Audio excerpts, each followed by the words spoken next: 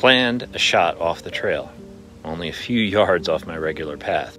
I should have doubled back, but figured it fine to simply travel west towards my car. Then the rain started to pelt my face. My eyes were clouded, and I was slightly lost. What a panic. Then deep breaths, and plot my direction.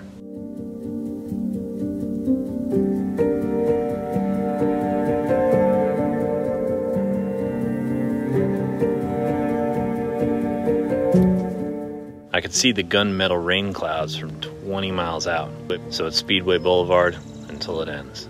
Some people run from stormy weather. This is footage of me doing the opposite.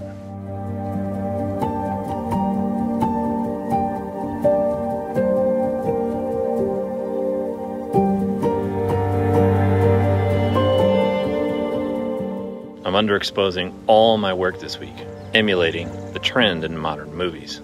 Keep the picture dark and create mystery.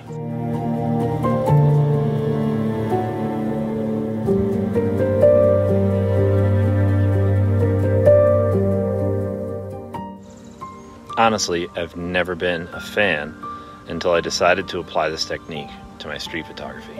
And it's special. The colors and texture possess extra body and flavor.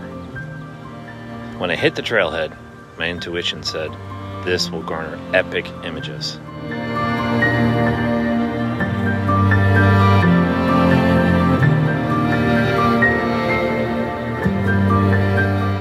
Gourmet mustard yellow pops off the creosote. And if you've been to the Sonoran Desert, that's the fragrant scent that floods Tucson when the rains douse us. So what prompted this city boy turned desert rat to underexpose his work for 1 week? That video is suggested next.